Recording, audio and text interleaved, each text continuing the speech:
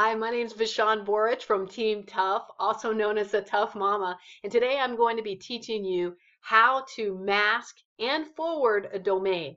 So I hope you're ready, and if you're not familiar with, just the basics as, what's a domain and things like that. A domain is your basic web address. That's your URL that you use in order to send people to your website, right? So one of the things that I've found is that sometimes you have a web address that's just not attractive, some long drawn out web address, and you'd rather have it appear like it comes from you with your own URL or domain, or you'd like to use it as a subdomain. So we're going to teach you how to do that. A subdomain is a shortened version of your web address that you can use without the www. So for example, maybe you have a page on dogs, and like for me, my main website is teamtough.com. So if I have a page on dogs and I want to send people right to that page, I could set up a subdomain of dogs.teamtough.com. So the subdomain is the word that replaces that www. So here's how you do it.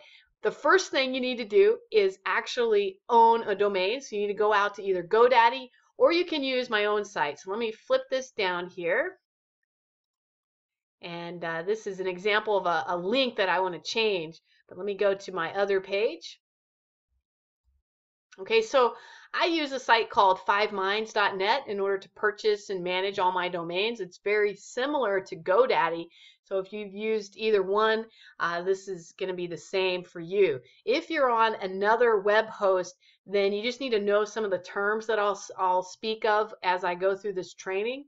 And you should be able to look those up on your existing domain host and be able to manage that there. Okay, so your first step is to log in after you've purchased your domain, and then go to your domain names. Okay, so for me, it's going to take me to a page like this. I have several different domains that I manage, and what you want to do from here is actually click on the domain that you want. So I'm going to use the one Team Tough, which is my main company. So actually click on that domain. And it's going to open up a page that has your domain details. If you are on a different browser, then what you're going to be looking for is the area that has your DNS zone files and settings. So look that up. And if it doesn't have that, then look up forwarding. That's your main area that you want to modify, is the forwarding section. So right here underneath settings for teamtough.com, I have this area called forwarding. There's two sections to that. There's domain forwarding and there's subdomain forwarding. So if I go back to the link that I wanted to modify, so you'll see I've got this great page, but the link is really long. It's my nickname, toughmama.clickfunnels.com/opt-in, and that's just too long of a URL. I really want it to be more catered to what I have. So what I'm going to do is I'm going to copy this link. So I'm just highlighting the link at the top, copy that, and then I'm going to go back to my domain manager, and underneath forwarding, I'd like to make a subdomain. So I'm going to click, instead of domain, I'm going to click on manage subdomain.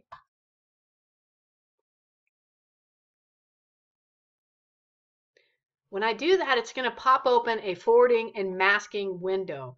From here, all I need to do is scroll down to the bottom. Obviously, I've used a lot of subdomains on this account, but you probably won't have any here yet. So you want to make sure that you get to the button that says Add Subdomain Forwarding. I'm going to click on that. And right here in this screen, you're going to see an area where you can make up your own subdomain. A couple of tips. You want to make sure that your subdomain is one word. It shouldn't have any spaces in there. It's preferred that you don't have any strange characters like $ or number signs or things like that. So you want to you can put numbers in there, but I usually just do all alpha characters. So for this one, I'm going to say, I'm just going to call this one email list. So it's one word. It's kind of a longer domain. Maybe I'll just call it list, and that's a little bit shorter. I like to keep these as tight as I possibly can. So I'm going to say list.teamtough.com. And then right here where it says forward to, this is where you paste in the long domain that you no longer want. So I'm going to paste that right there. And then I need to get rid of this first part. You see how it has an HTTP? For this particular domain, it has an HTTPS. So I need to change this right here to HTTPS. So you've got, make sure you double check that before you change this. And then I need to delete this. Otherwise, I'm going to have two of those, and that will break what I'm doing. Okay, there we go.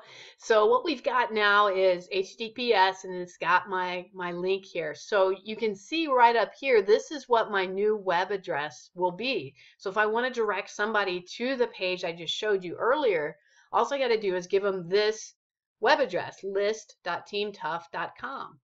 Now, here's where a lot of people get kind of messed up, and that is, what do you do with the redirect and the forwarding settings? So I have found personally that it's better to leave it on the permanent redirect. For whatever reason, it tends to work more quickly. It also tends to not take as much time for this change to go into effect. So I typically do that one. Now, down here in the forward settings, you have a couple options. You can do forward only or forward with masking. Let me explain the difference. If you choose forward only, what's going to happen is when somebody types in list.teamtough.com, then they're going to type that in, but the second they hit return or enter, it's going to quickly flip that to this longer, not as attractive address. So if you're okay with that, then I would go with forward only. Another reason you might use forward only is if you primarily are going to be giving this new address to people that are using it on a smartphone or tablet device. And the reason I say that is because if you use the masking, oftentimes on a smartphone or tablet device, it's going to show that user the desktop version of the website rather than the mobile version. So if you want to maintain the integrity of the mobile version of your website, then make sure you don't mask your domain. You want to just forward it. I hope that makes sense. That's a little more advanced stuff, but it's good to know in case you're trying to mask a domain for mobile users. All right, the other option, of course, is forward with masking. When you do that one, it'll never show this longer unattractive address there. Instead, if I type in list.teamtough.com, it's only going to show list.teamtough.com no matter what pages that I go on after I've entered that address. It's not going to flip to this. This is a cleaner way to do it. It looks a lot nicer, and you don't have to worry about people thinking, oh my gosh, they're redirecting me to something I don't want to go to. You do need to fill out a little extra information if you do forward with masking, such as a title, a description, and some keywords for your site. This is just good practices, and it's going to make your web address a little more friendly when people type that into search engines. So I hope that makes sense. When you're done, you're going to click add. So right now I'm just going to go ahead and type here email list, because that page is my email list. And I typically kind of do the same for all three, just as a quick way to do this. And then you click add. Takes a moment. Once you've done that, the next step is, of course, to click the save button for this to take effect.